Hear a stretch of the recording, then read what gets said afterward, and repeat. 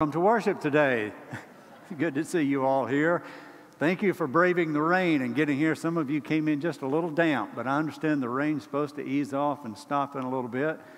Also, we welcome those of you who are worshiping with us from home today. We have an awesome pantry pile-up this month of August. It's very special. We have set a goal of 20,000 individual packets of instant oatmeal, and that goes to the Snack Pack Ministry. If you don't know, they give food to children as they leave school on Friday, so they'll have food for the weekend. So it's an awesome thing to do. That's a lot of oatmeal, so we need your help to do that. It's all due to be into us by August 27th, and we'll have bins, or already have bins, out in the atrium with pantry pile-up on them, so drop the oatmeal there. The Good News Club is a really wonderful thing. The Good News Club is a way for us to bring the stories of the Bible into schools. And a few years ago, Christ Church began sponsoring, paying for the cost of the Good News Club at Westview Elementary School. And then last year, we led the ministry, telling the stories, doing the lessons. It happens right after school on Thursday afternoon. And we need some folks to help with that this year. So think about it. And if you can do this, there's training for it on Saturday, August the 19th. And if you need more information, or if you'd like to just sign up, you contact Bev Thompson, a member of our church. Her number is 240-2216, and her email address is bevbthompson@gmail.com. If you didn't get that, or if you forget that, call the church office. We'll give you her contact information. Guys, we have a really special men's breakfast next Saturday morning. It'll be at 8:30. We'll have a wonderful meal cooked here. D. Cody has a crew of people who will do that. And after breakfast, we've got a really special program lined up. The bulletin says a special guest speaker, and we're going to tell you who that is. It's Steve Brandon. Steve is a member of this church and a phenomenal photographer. He loves to capture wildlife and nature, and he's going to have pictures of wildlife and nature from 7 continents. We'll go from 8:30 to 10. Think about a man who's not in a church. Invite him to come with you, maybe a neighbor or somebody at work, and then make a reservation online so we know how many to cook for. Now, if you're sitting in the seat closest to the aisle on your row, there's a blue attendance pad right in the back of the seat in front of you. If you would take that out and write in your name and contact information, pass it along. For those of you worshiping with us from home, if you would, open the Christ Church app and register. Thank you.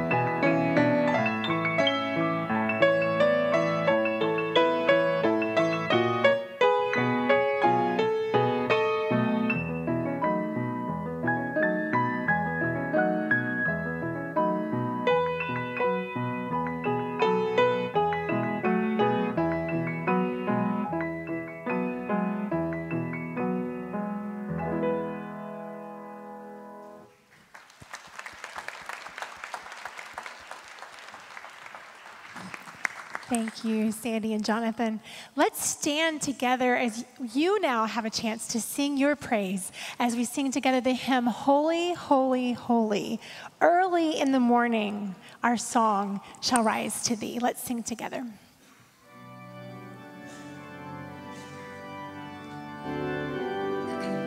Lift your voices big and strong.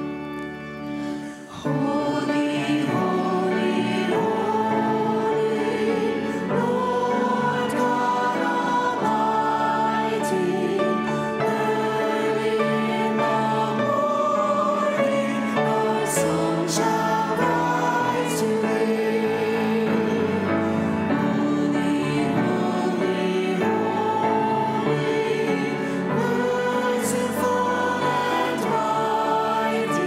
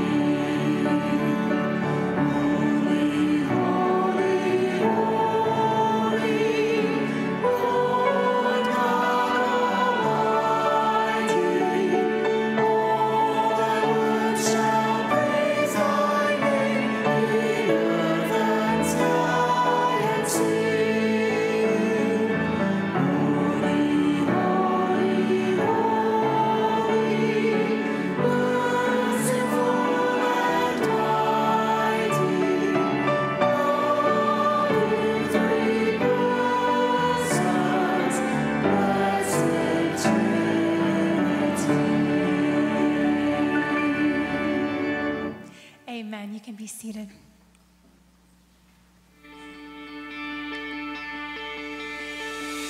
Hello, and welcome to Children's Moment. I'm Mary Beth Hammett, the Children's Ministry Director at Christ, and I am so glad that you have joined me today. So kids, gather around and let's just chat for a minute. Quick question for everybody. Do you like to get mail in your mailbox? I know things come by email and text and all that kind of thing, but I got a card in the mail just the other day, and it was just a card from a friend that was an encouragement card, and it just made my day. I don't know about you, but I still like to get mail in the mailbox sometimes. All the other stuff, that's fine either way, but special cards coming in the mail, it's really cool. You know, my granddad was a mail carrier a long time ago, and he took his job very seriously because he was getting information into the hands of people. Well, you know, Jesus gave us a very important mission as well, for us to share his good news with others. And it's not something that we just do if we feel like it or if we think about it, but it's important. And he wants us to be doing that all the time as people who love him and follow him. So this week, think about ways that you can share the good news with people. Maybe it's inviting them to church. Maybe it's telling them how important God is to you. Maybe it's sending them a card in the mail.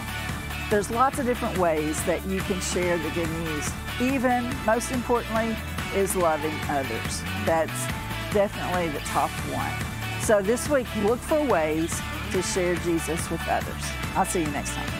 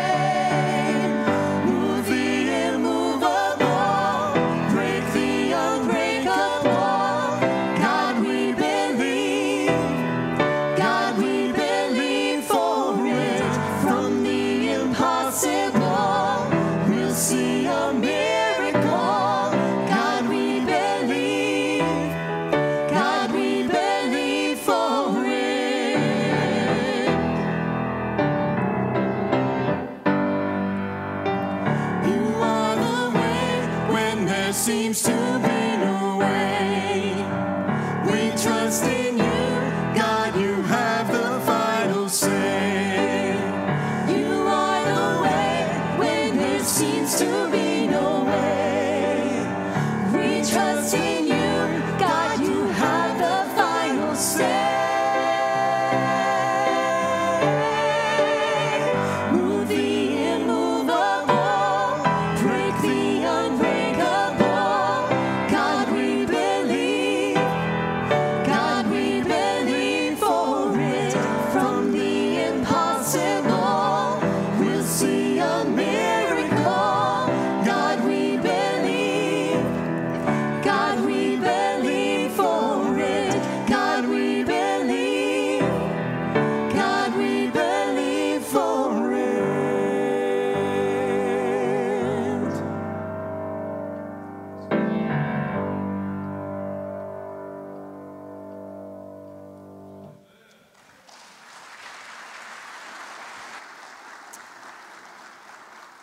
And all the people said, amen. Last week, we had the opportunity to have a community-wide event here where we were able to invite families in our area to ice cream and movie night here in the Commons area, actually in the youth center and Commons area. And it was wonderful to meet some new families and friends, and it gives us an opportunity to invite people into our church building so that they may feel more comfortable even coming into other opportunities that our church offers, like worship today. You make this possible by the generosity of your giving into the life of the church, and we give God thanks for your gifts. You may give in a variety of ways. You may give as you exit from the sanctuary. You may give online or through the church app, or you may give by dropping it off at the church office or mailing it in. Let us pray. Loving and gracious God, we thank you for the gift of today and life today, for the gift of your saving grace through Christ, your Son. And we do believe and trust in you to be our all in all. We look forward to this week as children return to school. We thank you for the week of preparation teachers, faculty, and staff have had this last week, and as the children and youth and college students begin a brand new school year, we ask for your blessings upon each one, that they may learn even more about your wonderful, wonderful world. And be with us as a community as we surround them and continue to pray for them each day. We lift up to you those who need you in special and particular ways today, who are going through a season of sickness or surgeries, that you may be the great physician working alongside the medical team you have provided for them. We pray for those who are going through a season of grieving, that you may bring your comfort and peace into their lives.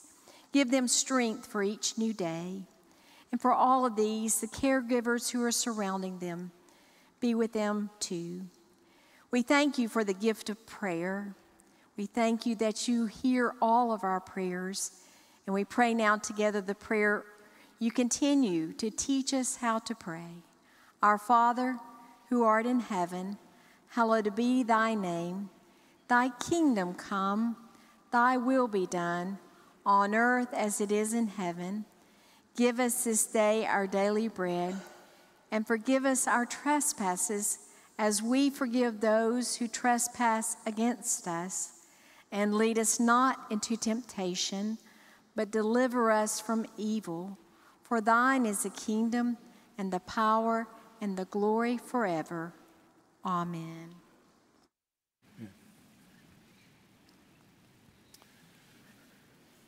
Before I share the message today, I want to make you aware of an event coming up this Saturday morning at Centenary United Methodist Church downtown. It'll be from 10 until noon. The title is Creation Care, the Biblical Calling, Spiritual and Practical Ways to Love God's Creation. This will be in their Oak Street Center, which is the building out behind their main campus there. There's two young women from that church that will be the presenters, and I encourage those of you for whom that is a subject of interest to attend and support them. You can do so either in person or by Zoom, and if you choose to do that online, simply contact our office. We'll get that link to you. Now, full disclosure here, this is a United Women in Faith event, but I am confident that if any men attend, they will not kick you out. It'll be okay. So guys, you can come here at 8:30 for breakfast and see and hear what Steve Brandon has to offer, and then go down there and support them. And I'm confident, I believe that what Steve's going to share is very much connected to what they're going to share. So I hope you can be a part of that. Little words that say a lot. A couple months ago, as I was praying and playing around with and trying to discern what God would have me share in sermons in August, I was intrigued by little words, tiny words in our language that pack a punch. They can say a lot. For instance, yes and no. Some of us need to step up more and say yes to those opportunities that God gives us in life. And then, of course, no can be a very powerful word, especially when those temptations come our way in life, to be able to say no to those, to step away from those.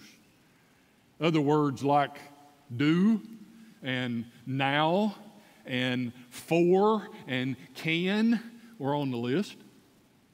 However, the more I prayed and played around with that, the more it seemed the Holy Spirit guided me to just 3 little words to share with you today. And I was given a particular order in which to put the words. Before we finish, we'll scramble them and put them in a different order and have a message. First word, be. Just B-E-B.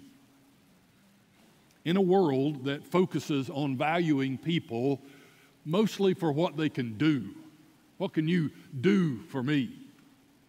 In that kind of culture, in that kind of world, the God who gave all of us life invites us to first experience life just being. The first Bible verse that came to my mind when I thought about this is Psalm 46:10. And in fact, this is just a phrase, a short statement that's a part of that verse. God says through the psalmist, "Be still and know that I am God." You see, if our first point of emphasis in our life, our foundational understanding of ourselves is what we can do, is that it's all about what I can do, it can sometimes put a lot of pressure on you. And I do believe God invites us to first just be.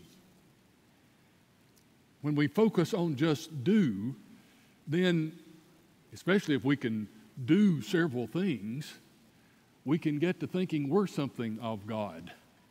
That we can be gods for ourselves. We can be in charge. We can get things done. And that's what life's all about. And when we do that, we make a huge mess of things. So again, God invites us to first just be, to enjoy life, to know that God loves you and me and everybody else. One of Jesus' lessons about life was that we were not to be anxious about it. One time he pointed to the birds of the air and the flowers in the field, and he said, notice how God cares for them. He invited us to rest and relax into God's care for us. Now, when I think about that, I think about children playing freely. And what I mean by that is playing in an unstructured environment. Many of you know me well enough to know that I love sports, and I encourage children and teenagers to play sports, to play in where there's settings of rules and structure, and teach all kinds of great lessons about life. But parents, please make sure those children also have time to just play freely. I love this picture. I remember times as a child playing in the yard at the house and out in that tree out in the front yard, playing in the woods behind Grandpa and Grandma's house, playing with other children in the neighborhood. I love this picture as well. To me, it just pictures children enjoying each other and enjoying life.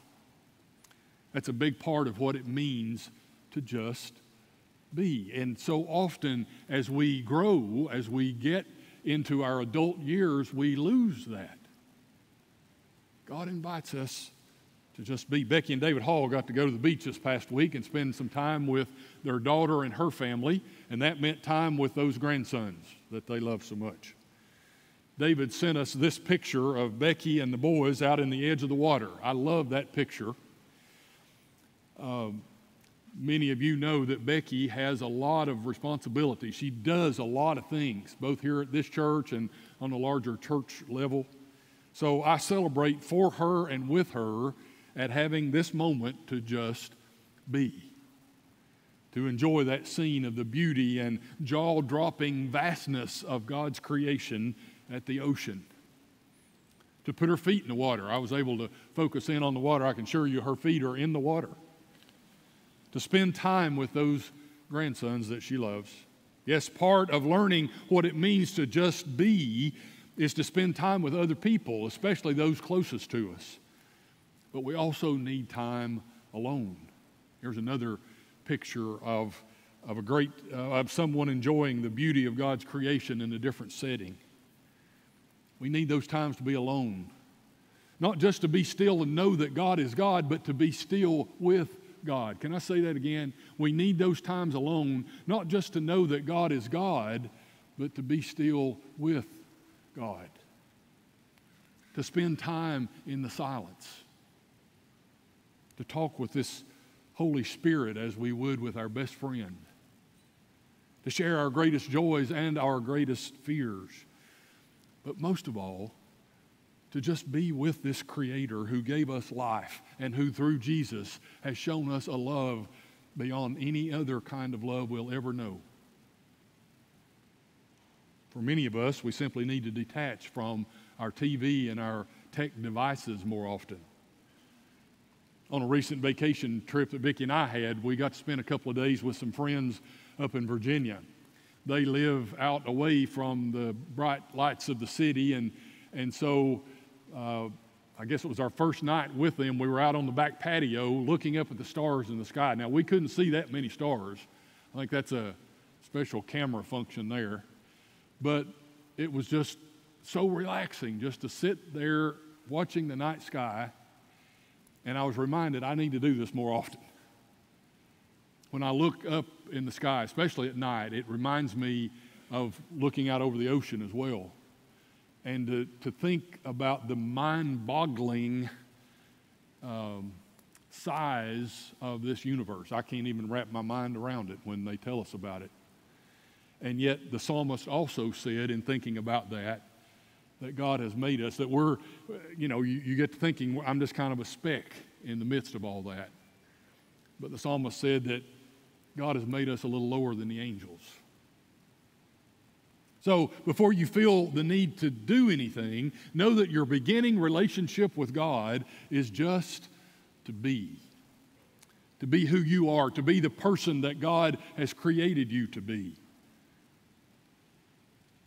And then and only then comes that next word that the Spirit said for me to offer, go. To go from where we are and who we are, and to explore out there beyond just who I am and where I am and what I know in my own experience, but to go beyond that, because God's got so much to teach me out there beyond just where I'm at and who I am. In Matthew's gospel, after Jesus was resurrected, he met with his disciples one final time and he gave them their mission, and it starts with that word, go. Go make disciples. Don't wait for them to come to you. Go make disciples of all people. But before that, he had spent 3 years with them, teaching them what it meant to be disciples. They saw how his teaching was different from the other rabbis of that time and place. They experienced what it looked like to seek the least, the last, the lost, and the lonely.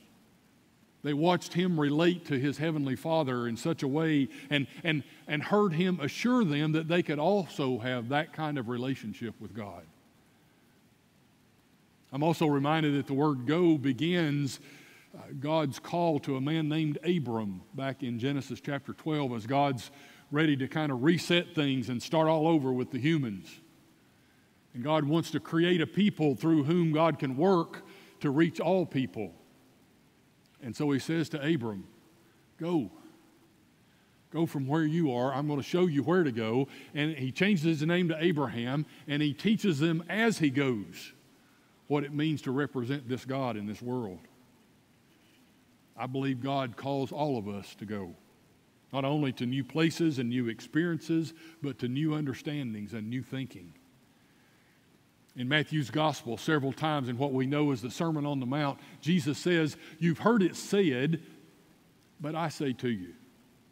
And each time it was an expansion of what their understanding was from the Scriptures, from the teaching that they had heard.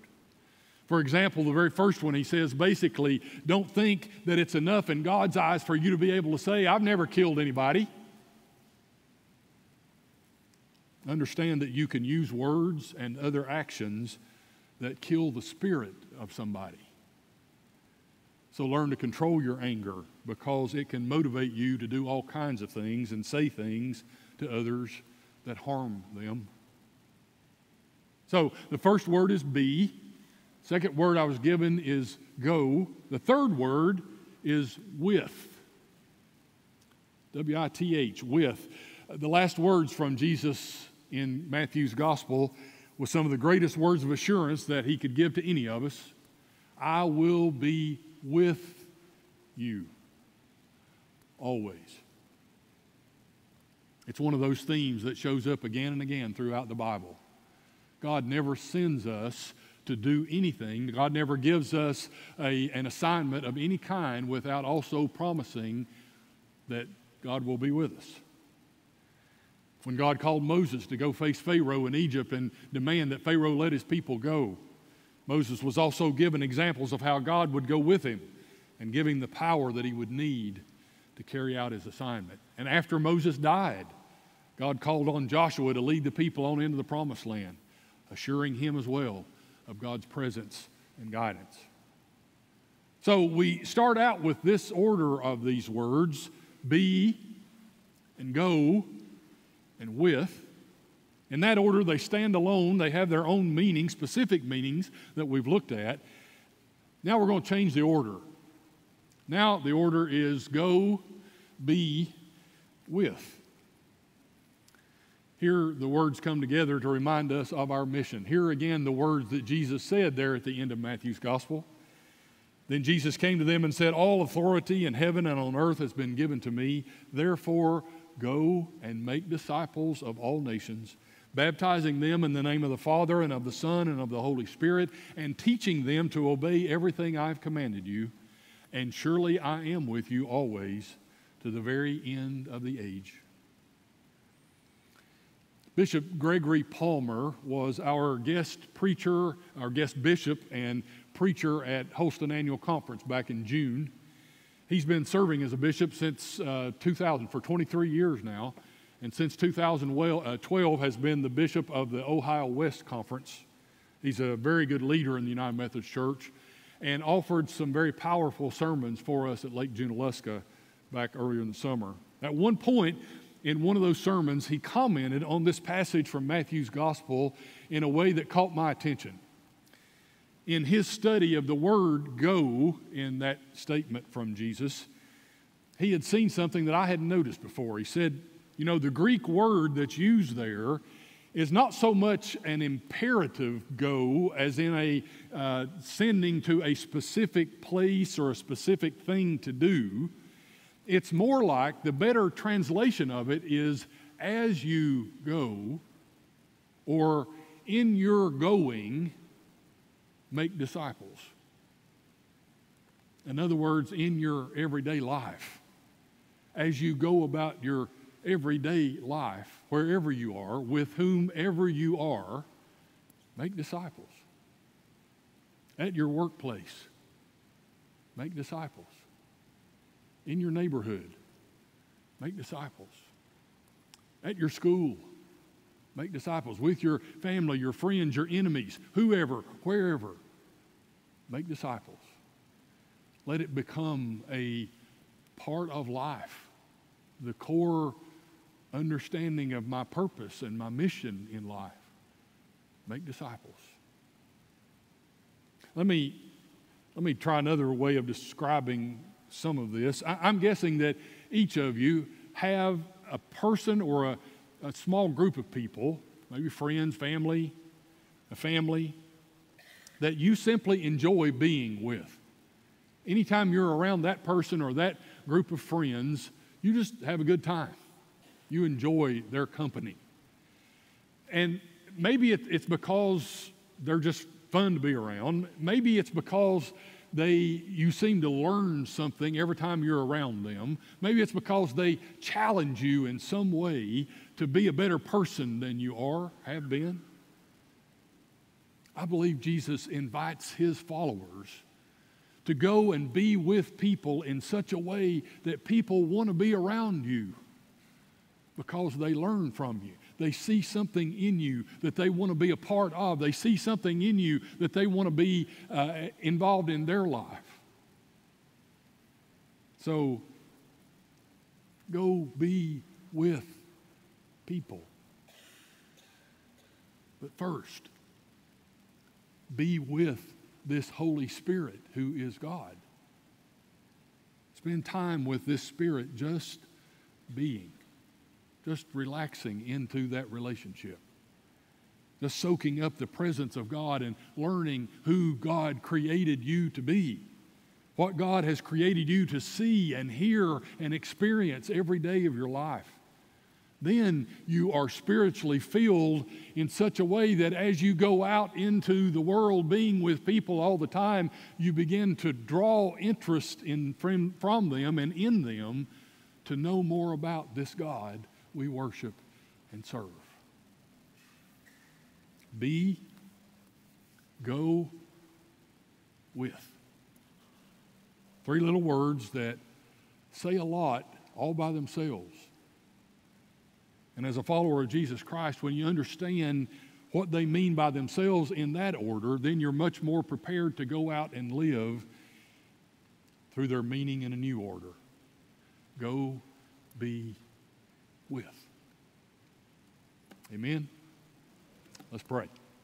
God, we give you thanks that you came to be with us, that you invite us to be with you, to simply be the person that you created us to be, to soak up your presence, to relish in having opportunities to share what's going on in our life with you. So help us first just to be, and that we might then go be with others for you, to help others come to know you and want to serve you. In Jesus' name, amen.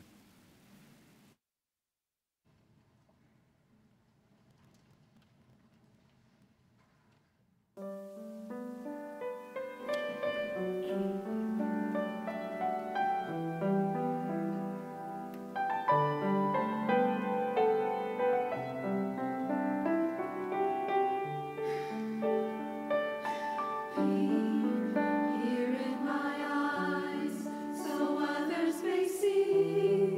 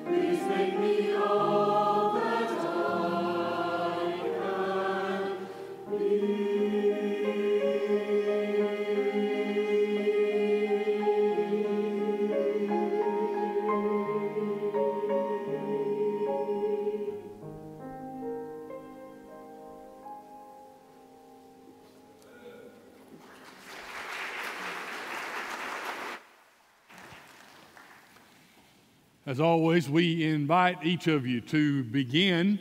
If you've never begun a relationship with Christ, we invite you to do that, and we'd be thrilled to get to help you do that. And for all the rest of us, whether you started that relationship with Christ 50 years ago or more, or last week, continue to deepen that relationship. Look for those opportunities to be and to learn and to grow and what that relationship's all about. We believe that happens best in the life of the church. Know that you're welcome here at Christ Church. There's some contact information for Pastor David. He or any of us would love to journey along beside you as we continue to learn ourselves what it means to be his people. We're going to sing a couple of verses of an old hymn that says, "Where he leads, I will follow." Let's stand and join in singing.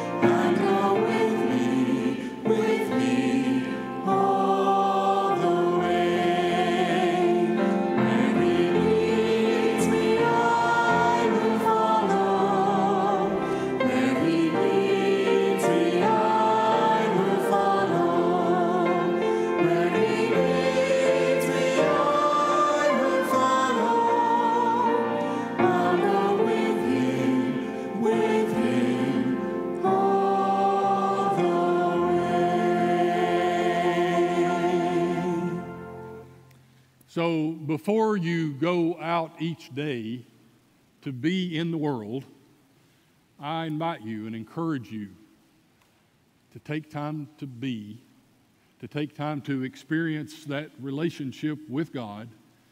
I know you can't be at the beach all the time to do that, or in the mountains all the time to do that, whether that's on your back porch or in the easy chair in your den or out in the backyard or wherever that may be. I hope you have that place where you just spend time being, soaking up God's presence so that you're then filled and ready to go out into the world to be with others and to help others come to know Him. God bless you as you go. Go be the people of Christ. Amen? Amen.